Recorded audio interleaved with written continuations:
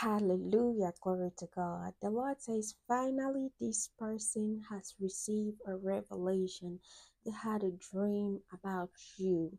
Shalom, the Lord graciously bless you. I welcome you in the mighty name of Jesus. If this is your first time joining us, you are wholesomely welcome. This is Revealing God's Word with Ruth Gaines. I am happy to have each and every single one of you here. If you haven't already joined the amazing family, please kindly do so by hitting the subscribe button, turn on your notification bell so whenever I post, you will be notified. Let us pray. Father, I thank you. I give you the glory.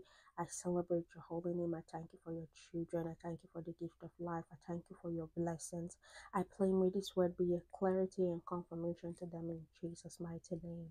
You have been asking God for signs. You have been asking God for revelation, for clarity, for confirmation. This video has come across your screen for a reason. Hallelujah. This person you have been praying for God to reveal in your life has finally had a dream about you. Now, I don't know if this is a spouse, a destiny helper, but the Lord says they have received a revelation about you. Let me quickly remind you of the story of Joseph, okay? When Pharaoh's wife, was looking lustfully at Joseph and tried to frame Joseph by saying, because simply for the simple fact that Joseph didn't want to have anything to do with her, she framed Joseph, and Joseph was sent to the prison. Okay, Joseph was not necessarily sent to any kind of prison, okay, not the peasant prison, but he was sent to the political prison. So when he was locked up there, the Lord began to, give him his gift, which is vision, to see things.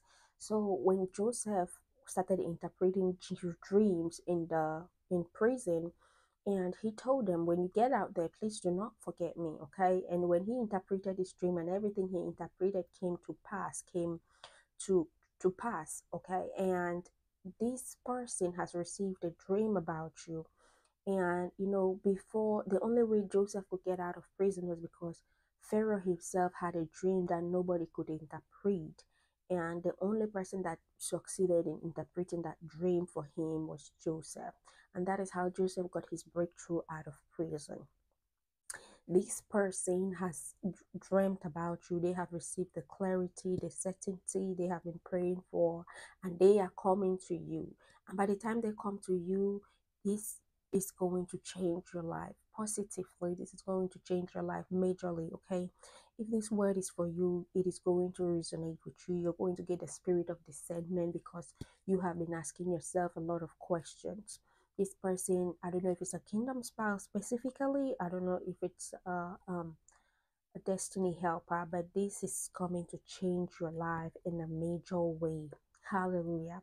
The same way Joseph interpreted Pharaoh's dream and the dream changed his life, is the same way your life is going to change, because this person will come to you, and they'll be like, I have received the clarity, I have received the confirmation that I needed.